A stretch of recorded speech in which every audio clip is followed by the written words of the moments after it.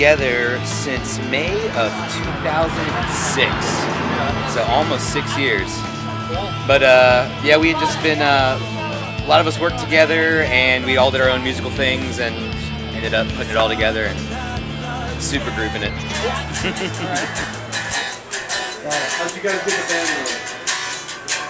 going? Well, it just so happened all of us work in the restaurant industry, and it just so happened that all of us had to have Wednesday off. So Wednesdays we started practicing, and we debated on a lot of different band names.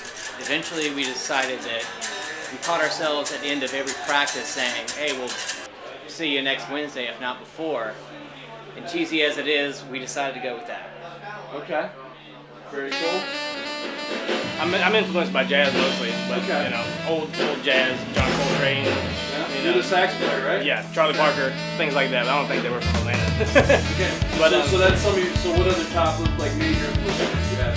Major jazz musicians? Jazz, rock, pretty much everything except country. Okay. For me, it's about getting new fans, bringing more people to each show, and just being able to, ultimately I just want to be able to make a living playing music and not really have to do anything else.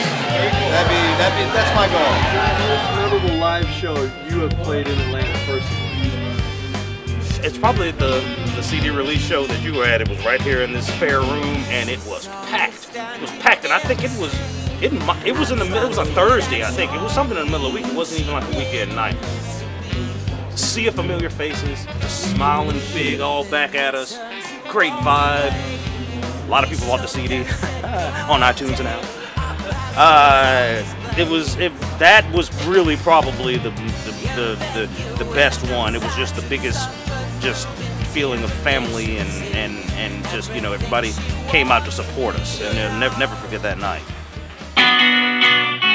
A newer tune. Wow.